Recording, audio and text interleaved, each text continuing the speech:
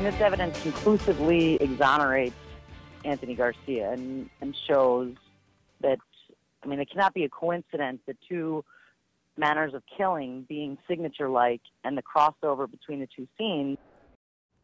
That remark to KMTV made by Allison Motta, a Chicago lawyer representing accused Omaha killer Antony Garcia, has led to drastic action by the prosecutor. Motta claims that DNA from a cold case murder suspect in Omaha is a match to evidence discovered at the scene of the Dundee killings of Shirley Sherman and Thomas Hunter in 2008. Good evening, I'm Craig DeGrelli. And I'm Jennifer Griswold. Douglas County Attorney Don Klein says that's inaccurate and a reckless disregard for the truth. Tomorrow, his office will go before a judge and demand that the Mottas be thrown off the case. Tonight, reporter Maya Sines went to one of the top legal minds in Omaha for some important analysis. Maya. Craig, Jen, Motta's comments could have serious repercussions for Garcia's case. According to the legal expert I spoke today, he says it's clear the Mottas violated the rules of professional ethics. I think it's important that we let this matter be taken up in the courtroom as it's supposed to be.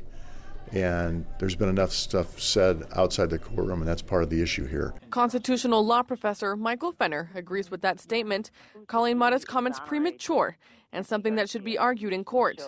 Fenner says now the judge must hold the defense team accountable. My guess is that he will fine them, hold them in contempt of court, and put a kind of substantial fine on each one of the three and tell them they've got to proceed with the case. That action might happen tomorrow, and the outcome could delay the Garcia murder trial. It's supposed to go to trial starting Monday, and maybe they don't want it to go to trial.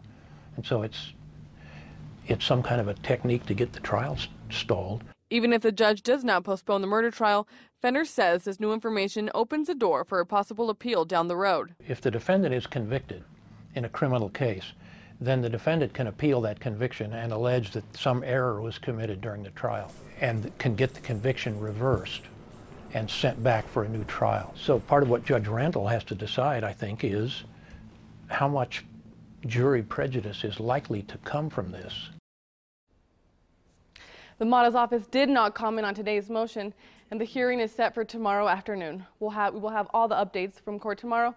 Reporting live in the studio, Maya Sines, KMTV Action 3 News. And tonight, KMTV just obtained these documents from district court. Omaha lawyer Daniel Stockman, who has been advising the Mottas, is withdrawing from the case. Stockman believes the Nebraska Council for Discipline could find that Allison Motta violated the rules, and he does not want to be held accountable for Motta's behavior.